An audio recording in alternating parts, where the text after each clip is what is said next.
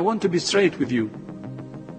There will be no return to the old normal for the foreseeable future. I repeat, there will be no return to the old normal for the foreseeable future. So people assume we are just going back to the good old world which we had, and everything will be normal again in how we are used to normal, in the old fashion. This is, let's say, fiction. It will not happen. A vaccine on its own will not end the pandemic.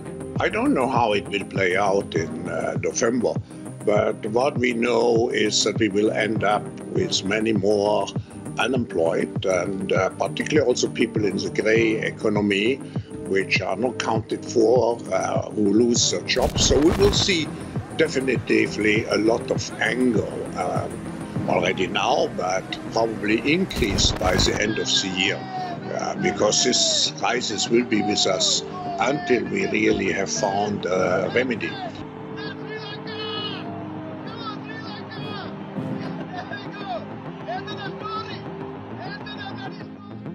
From food shortages to energy shortages, to economies collapsing, ideals being broken, tradition being stomped on and forgotten, sides being pitted against each other, bickering over foolishness, to endless conflict overseas and here at home. Where is all of this death, destruction, and hate coming from? Well, I think I might have an idea as to who and what just might be orchestrating us, as if we were nothing more than puppets on a string. Look no farther than the self-proclaimed saviors of humanity in the world. I present to you the World Economic Forum.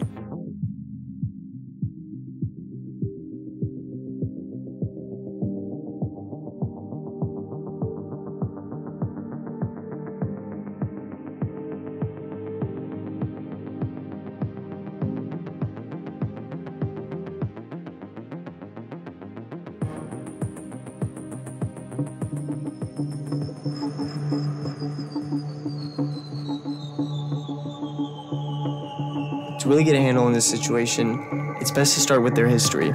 They were founded back in January 24th of 1971 as a non-profit based in Geneva, Switzerland, by a man named Klaus Schwab per the recommendation of Henry Kissinger, who was a former U.S. Secretary of State. They were originally known as the European Management Forum before the World Economic Forum. Its original reason for existing was so that the European management firms could catch up to the U.S. management firms. Klaus Schwab also developed and promoted the stakeholder management approach, which based corporate success on managers taking account of all interests, not merely shareholders, clients, and customers, but employees in the communities within which they operate, including government. After the collapse of the Bretton Woods fixed exchange rate mechanism and the Arab-Israeli War, Klaus wanted to expand his meetings not just from financial, but also to social issues. After that, political leaders were invited for the first time to Davos in January of 1974. Davos is an annual meeting where almost all leaders from around the globe come together to decide how you and I should best live our lives, excluding the part where our voices or concerns are heard. 2 years later, the organization introduced a system of membership for the 1,000 leading companies of the world. The European Management Forum was the first non-governmental institution to initiate a partnership with China's Economic Development Commissions. In 1987, the European Management Forum became the World Economic Forum and sought to broaden its vision to include providing a platform for dialogue. And in 2015, the forum was officially recognized as an international organization. It is now on the next phase of its journey as the global platform for public-private cooperation.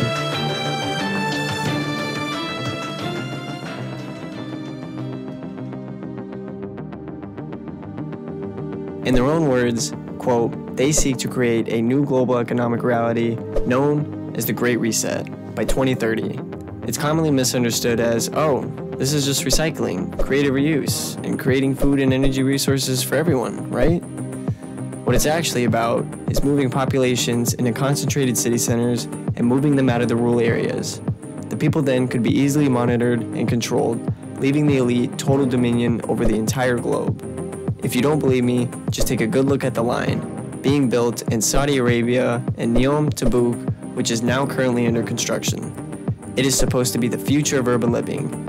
It claims on their website to have no cars, roads, or emissions, and that it will run on 100% renewable energy.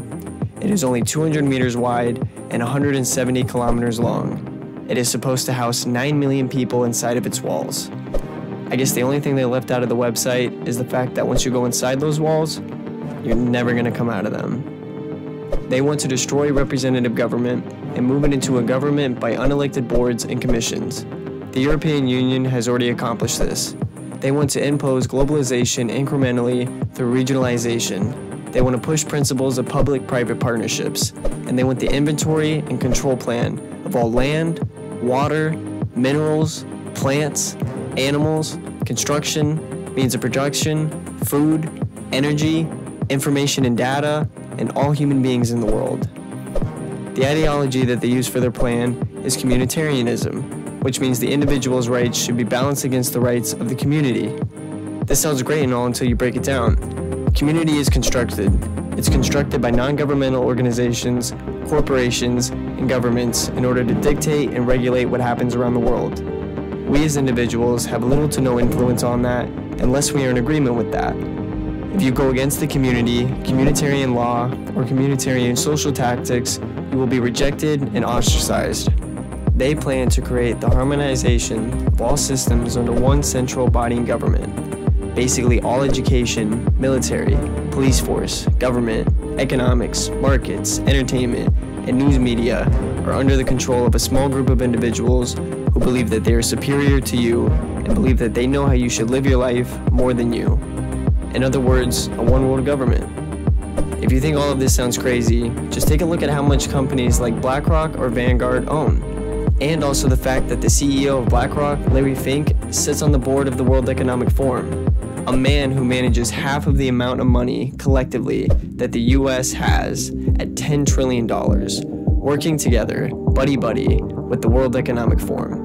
Or Bill Gates, who quietly became the largest private farmland owner while the pandemic was going on, who committed $750 million in donations to the World Economic Forum. The reason corporations are joining is because they want to have a full movement of workers without borders or boundaries and to be able to move their goods without regulations and to reduce wages. This was a plan agreed to by 179 nations back in 1992, and it is a plan constructed by the United Nations.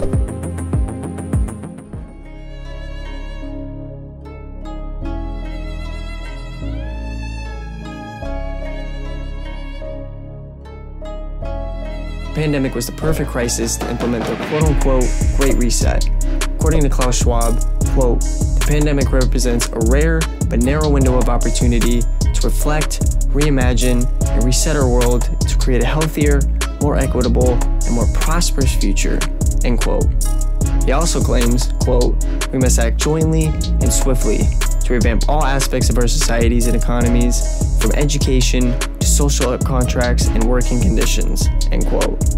Interesting thing to note is that in May of 2018, the WEF partnered with Johns Hopkins to stimulate a fictitious pandemic dubbed Claude X, to see how prepared the world would be if ever faced with such a crisis.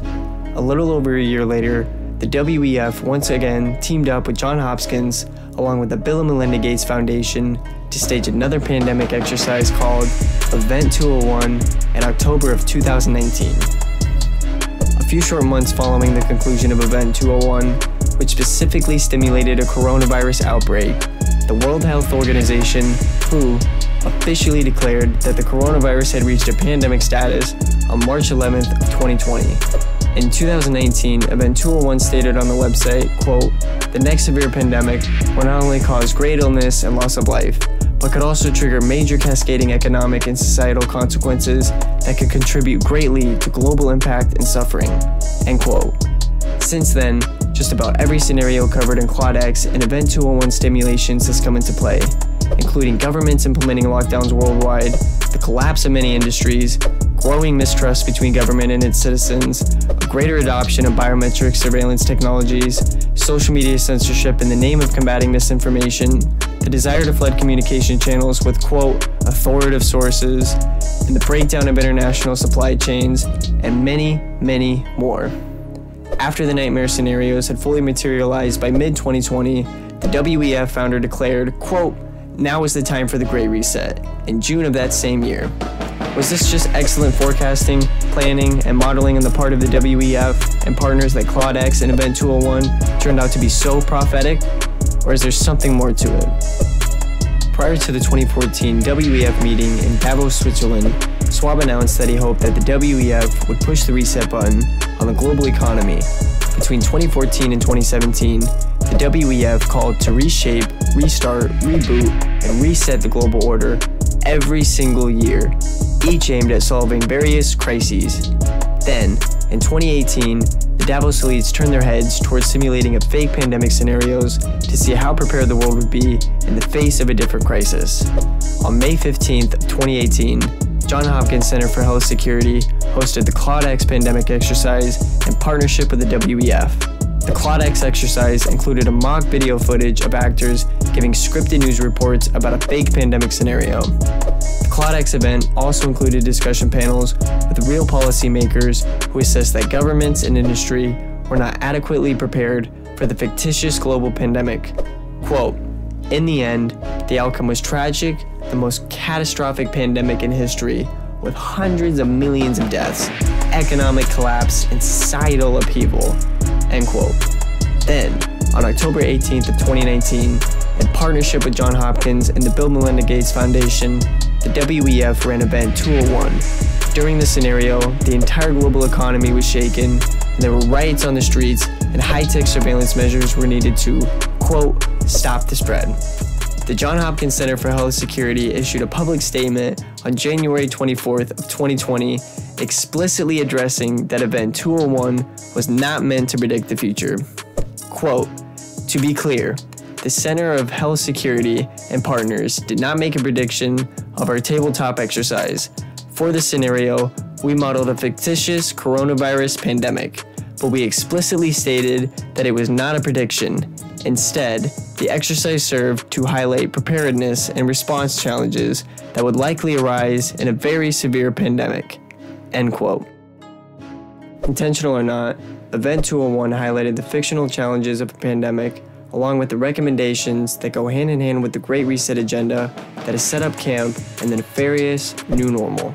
Together, the Johns Hopkins Center for Health Security, the World Economic Forum, and the Bill and Melinda Gates Foundation submitted several recommendations for governments, international organizations, and global businesses to follow in the event of a pandemic. The Event 201 recommendations call for a greater collaboration between the public and private sectors while emphasizing the importance of establishing partnerships with unelected global institutions such as the WHO, the World Bank, the International Monetary Fund, and the International Air Transport Organization to carry out centralized response without any oversight. One of the recommendations calls for governments to partner with social media companies and news organizations to censor content and control the flow of information. According to the report, quote, "Governments will need to partner with traditional and social media companies to research, develop nimble approaches to countering misinformation." Also, quote, "National public health agencies should work in close collaboration with the World Health Organization to create the capability to rapidly develop and release consistent health messages." And, quote, "For their part, media companies should commit to ensuring that authoritative messages are prioritized and that false messages are suppressed through the use of technology." End quote. Any of this sound familiar? Throughout 2020, Twitter, Facebook, and YouTube have been censoring, suppressing, and flagging any coronavirus-related information that goes against WHO recommendations as a matter of policy, just as Event 201 had recommended. Also, big tech companies have also deployed the same content suppression tactics during the 2020 US presidential election, slapping, quote, "disputed claims" on content that question election integrity. Next on their agenda is a complete makeover of society under a technocratic regime of unelected bureaucrats who want to dictate how the world is run from the top down, leveraging invasive technologies to track and trace your every move while censoring and silence anyone who dares not comply.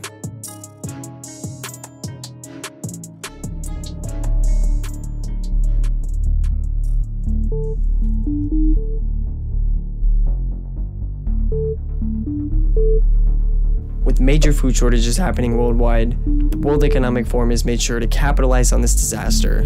Like, for example, again, Bill Gates, who has literally become America's largest farmland owner because he was able to swoop in and buy up multiple farmlands because they either went out of business due to mandate restrictions or dropped in value because, again, mandate restrictions halted their business and production. The mandates were the perfect opportunity for Bill Gates to buy up all the land at a cheap price, along with the chaos of the pandemic overriding all other news, helped him to stay in the shadows while he built his empire to dominate the food production industry.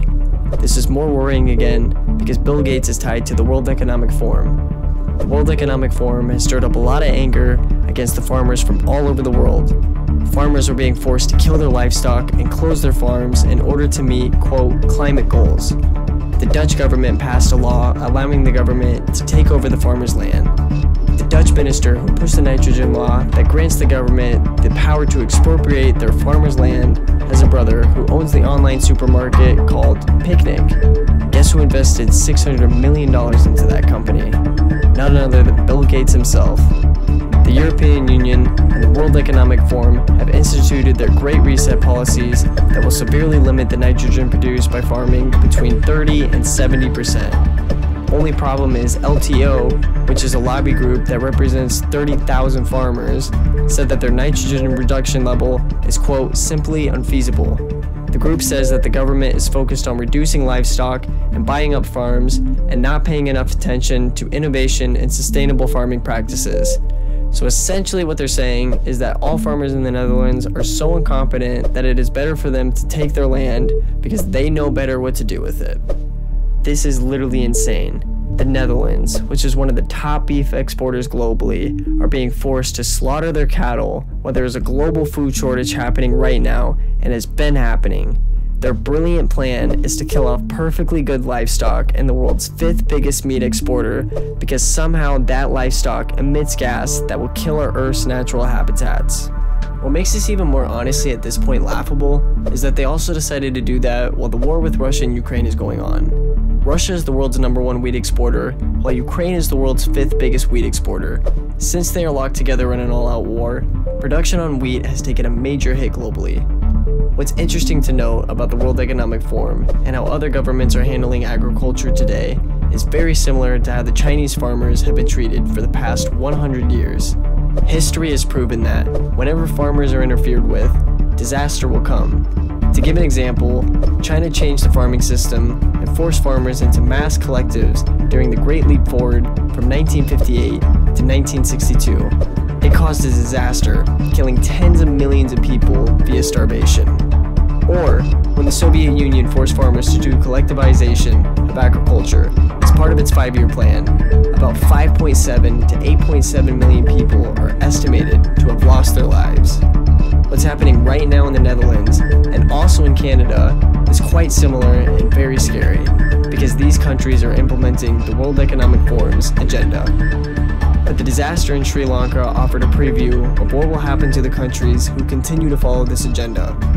As far as the World Economic Forum is concerned, you can't have a great reset if you don't reset the food supply, because food is necessary for everyone's survival. In the Soviet Union, Stalin recognized this. Whoever controls the food controls the people. The same goes with energy. That's why even right now, while food shortages are happening worldwide, instead of easing restrictions and encouraging more production, the Dutch government and Canadian government are clamping down even harder. Luckily, the Dutch farmers are not going to back down. They are rising up stronger and stronger. At the same time, Canadian farmers are protesting against the government because the Trudeau Liberals say that they are aiming at a 30% reduction in emissions, not fertilizer. But farming advocates say that reducing nitrous oxide emissions cannot be done at this point without reducing fertilizer use anyways. Why are they pushing this agenda in times of food shortages worldwide? Do they really want to save our planet? It doesn't seem like it. What it seems like is that they want to increase control over people. It seems like the goal is to centralize power at the national and even international level. And this is exactly the communist ideology. It's easy to understand that because the executive chairman of the World Economic Forum, Klaus Schwab, has a very close relationship with the Chinese Communist Party. We are just in the midst of a transformation process where we move in the world from a unipolar to a multipolar world. And of course, here China, in this new geopolitical and geoeconomic context, plays an enormous role.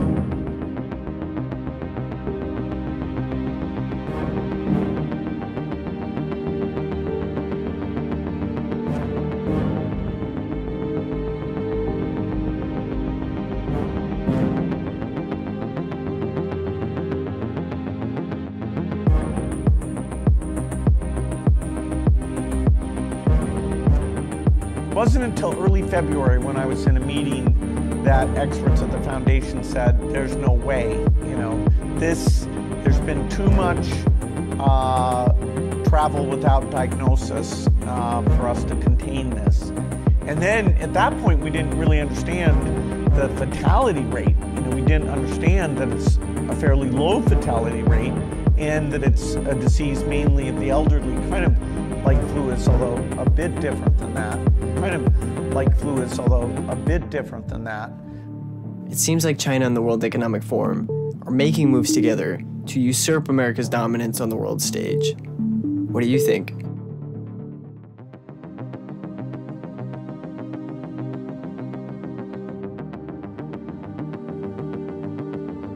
Another way the World Economic Forum is capitalizing on more power is through its green agenda.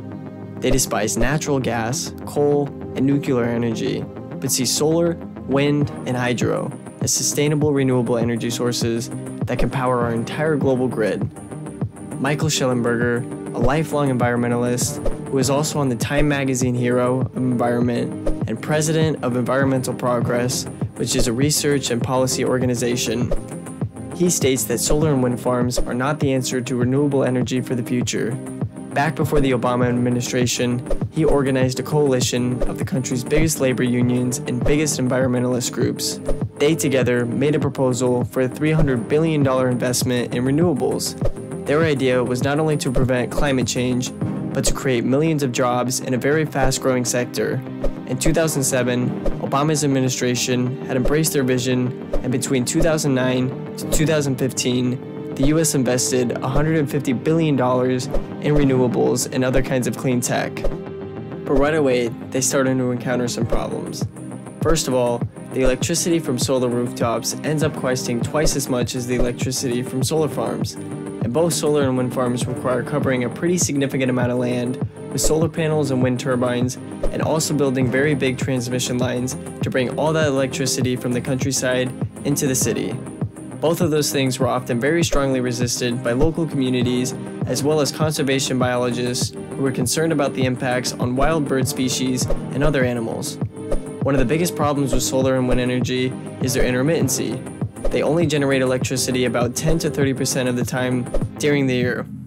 Another thing is no amount of technological information can solve the two biggest problems on both solar panels and wind turbines: the sun not shining for half the day and wind not blowing reliably. Interesting thing to know is that in California, during the period where solar panels have come down in price very significantly, same with wind, they've seen their electricity prices go up 5 times more than the rest of the country. The same phenomenon is happening in Germany, which is one of the world's leaders in solar, wind, and other renewable technologies. Their prices increased 50% during the big renewable energy push. Now, you might think, well, it's because of climate change. If paying more for energy means saving our planet, then that makes it worth it, right? Well, it would be until you look at France. France actually gets twice as much of its electricity from zero clean emission sources than Germany does, and yet France pays almost half as much for its electricity. How can that be?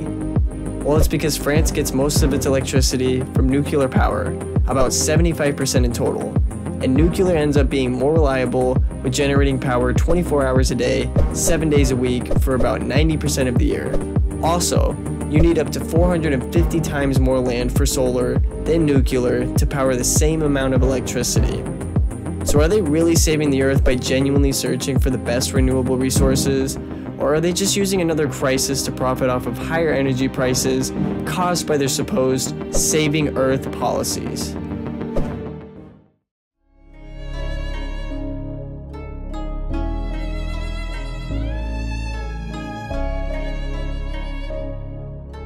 Now, there's so much more information to go over on the World Economic Forum, but unfortunately I can only go over so much on one video. All in all, they are a rule-based international order, which is antithetical to American liberty and independence.